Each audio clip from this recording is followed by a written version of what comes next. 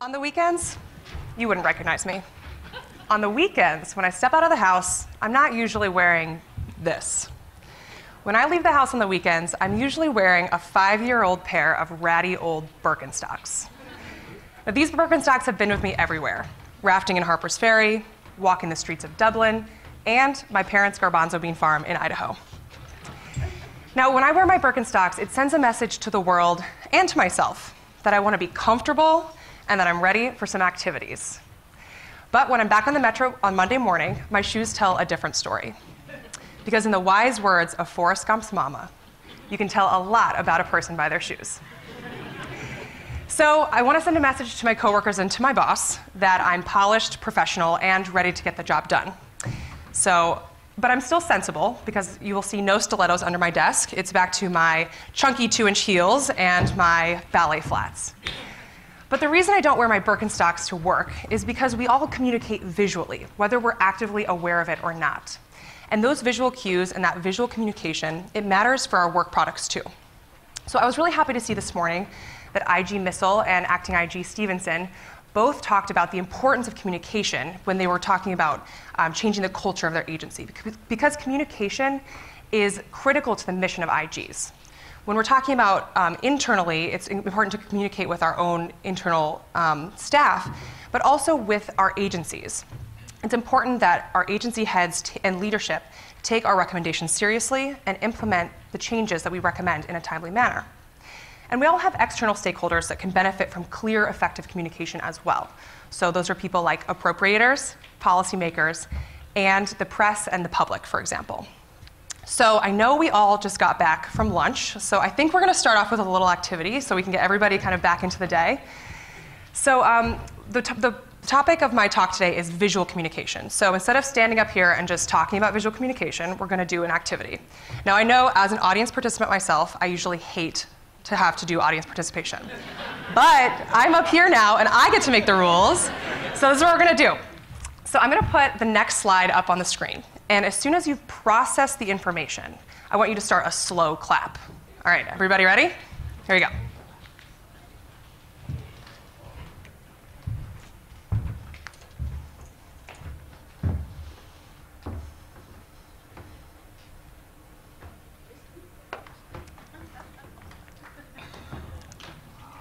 I'll wait.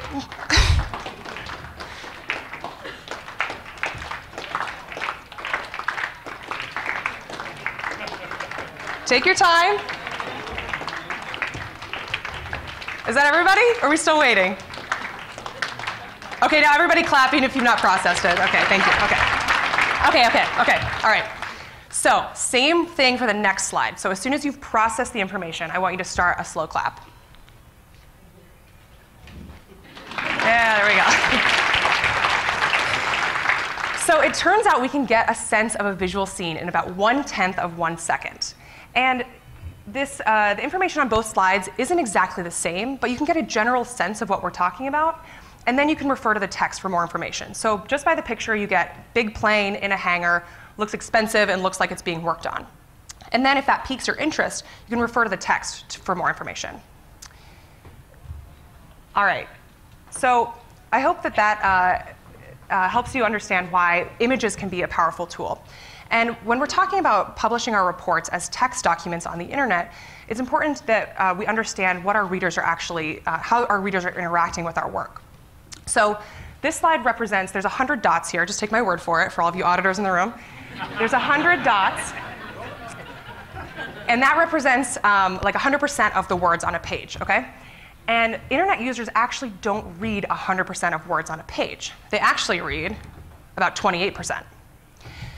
So when we're publishing most of our reports as PDF documents or as text documents on the web, it's important to keep this number in mind. And I want to make one additional point. I'm going to go back to the slide that I just showed you and be honest, how many of you read 100% of these words and how many of you read about 28%? Okay, if you're an attorney, you probably read 100% of them, but everybody else, I don't know.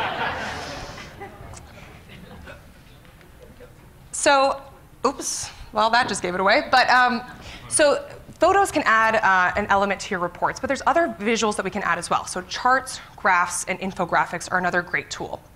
So those types of visuals were found to be 98% beneficial in 98% of cases. And they improved information synthesis, or how much someone comprehended the information and connected it, by 36%. And that number is actually huge, and I want to stay here for just a second. Because what if you could get the head of your agency that you oversee, or just your boss or your immediate supervisor, to understand the importance of your findings by nearly 40% better just by adding a graphic? That's actually huge. And what I'm saying here is not that the words that we write aren't important. I'm actually saying the exact opposite. The words we're writing are so important that we need to find ways to get people to engage and to read more. And graphics and photos and visuals are just another way to accomplish that. So I want to move beyond the four corners of our reports, because that's not the only ways that we can communicate. So social media is a great tool that we can use. And about 69% of adults use social media, and most use social media on a daily basis. So CIGIE launched its first Twitter account last year, 1 year ago, last October, oversight.gov. And so when you upload a report to oversight.gov, the website, a tweet is automatically generated with your agency's name, the title of your report, and a link to read your report. And over the last year, over 16,000 people have followed that account. And maybe that's 16,000 people that engage with us in other ways, but at a minimum, that's thousands of people who otherwise might not be engaging with our work on a daily basis. And I want to go back to my earlier point about photos.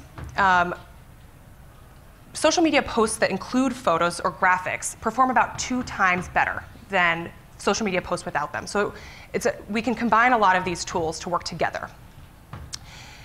All right, so video can also be another powerful tool, and I hate to break it to all of you MySpace users out there that it's actually not a very popular form of social media, but YouTube is actually the second most popular form of social media.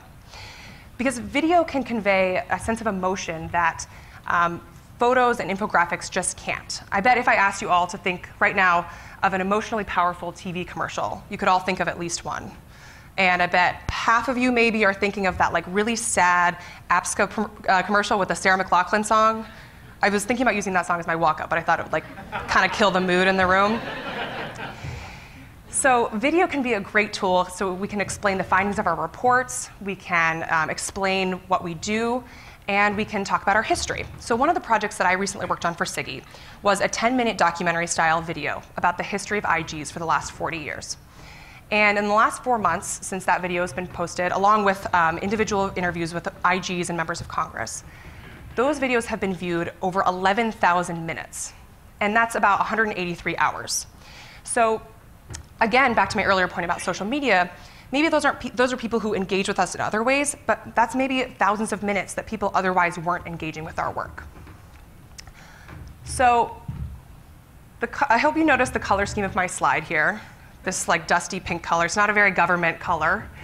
But this is actually called millennial pink. And I chose this for a specific reason. Because I think sometimes this social media and video stuff gets relegated to things that millennials want, which is true, I can attest. But it goes beyond that. A recent study found that about half of senior executives shared video content with their coworkers on a weekly basis. And among senior executives, 3 out of 5 said that they would prefer to watch a video if text and video on the same topic were offered on the same page. So it's probably true that some of those senior executives are millennials, because some of us are in our late 30s now. But not all of them are millennials. And so video can be a powerful tool that people of all generations are engaging with and finding useful for their work. So I want to tell you a story about a beloved American breakfast chain. And this story might be familiar to some of you who spend as much time on Twitter as I do, but I imagine that some of you don't spend half of your waking hours on Twitter like me. So this is a story about a rebrand that an American breakfast chain went through. And a rebrand oftentimes is like a refresh of a look and feel of a logo, maybe the color scheme changes. You saw this in the 90s when Apple, they changed from that rainbow-colored Apple to the sleek monochrome Apple that you see today. But IHOP recently went through a major rebrand, and they changed their name. They announced on Twitter they changed their name from IHOP to IHOB. They flipped the P to a B and then completely changed their brand. So let me just throw this out there. Who wants to guess what this B stands for? Oh, come on, you guys, you all knew? I should have prefaced that by saying if you already know, you can't guess. Oh man, all right, well. So at the time, earlier this year, IHOP did not announce what the B stood for. And people were confused. There was an uproar online. People were upset. They didn't know what to expect because what had always been the International House of Pancakes was now something completely unknown to the folks at the time. All of you are very smart. Now you know that it's burgers. So a couple weeks go by and IHOP announces that the B stood for burgers. And what followed by that was, if you know anything about fast food social media presence, it was a roasting by Wendy's, who tweeted, oh no, it's not there. Oh, who tweeted, not really afraid of the burgers from a place that decided pancakes were too difficult.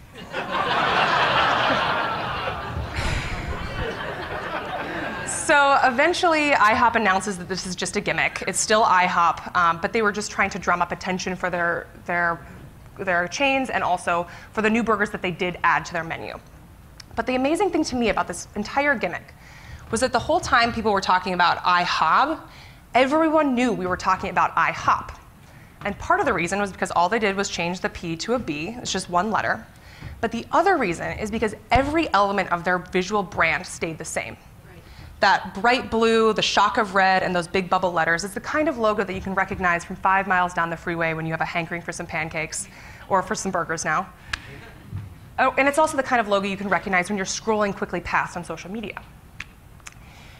So we're actually processing about 5 times as much, we're receiving about 5 times as much information as we were 30 years ago. So it's critical that we use all the tools at our disposal to grab and retain the attention of our stakeholders. So let's just do a thought experiment. If tomorrow Congress decided to act like the board of directors at IHOP and decided it was a time for an OIG rebrand. So now we're the OIB or something. I don't know what the B would stand for. Do we have visual cues and visual elements to our brand that would still communicate who we are to our stakeholders? If an infographic or your report cover was dropped on your agency head's desk, would she still immediately recognize that it was from your office? Because those critical seconds matter when folks are deciding to engage with our work or to skip on by it for something else. So just as I make a smart shoe choice when I go to work in the morning, we should be making smart visual choices with our work. And we should strive to have the same kind of brand recognition that IHOP has. Our brand, the visual elements that we have, and the mediums we use can all work together to communicate that we conduct our work with integrity and that we're thorough, authoritative, and have meaningful results. So I'll leave you with one final question. How are we communicating beyond words? Thank you.